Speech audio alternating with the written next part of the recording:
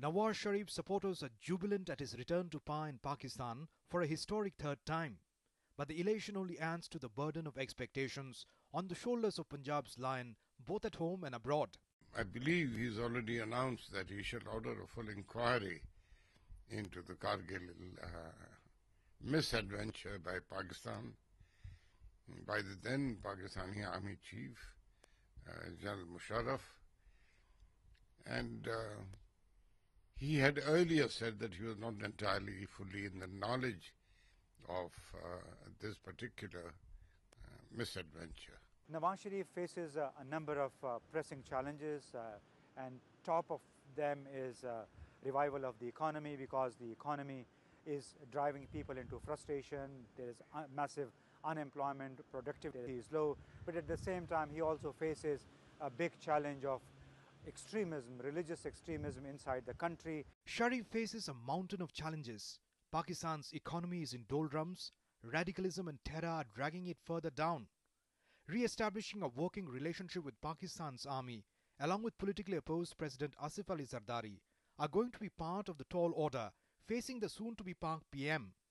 Provincial governments led by different political dispensations and a gridlock Senate could come in the way of his governance, and rebalancing foreign ties, particularly with India and the US, could also be a nagging worry. Nawaz Sharif has himself admitted that the economy is his biggest immediate challenge. Pakistan's GDP growth has slowed to 3% per annum since 2008. Its rating is B-, which is 6 levels below investment grade. Inflation is racing ahead at 11%, and the government's deficit has gone up to an alarming 8.5%. Its foreign reserves have shrunk alarmingly, and direct taxes are abysmally low. Right now we can't say much, मगर ये है कि वक्त के साथ साथ मेरा ख्याल है जो सिक्योरिटी सिचुएशन है उसके ऊपर बहुत ज़्यादा वर्किंग की ज़रूरत है. आगे गर्मियों का सीज़न आ रहा है, लोड शेडिंग के हवाले से एनर्जी क्राइसिस को डील करना एक बहुत मेजर इशू होगा, और I think that should be the priority of the new government. The energy scenario in Pakistan is precarious. Power cuts last up to 18 hours. There have been riots in different parts of the country by angered people, and power shortage has become a national security issue. Terror remains a major destabilizing threat. Sharif and the Pak army seem to be on one page over tackling terror, but relations in the past have been tenuous.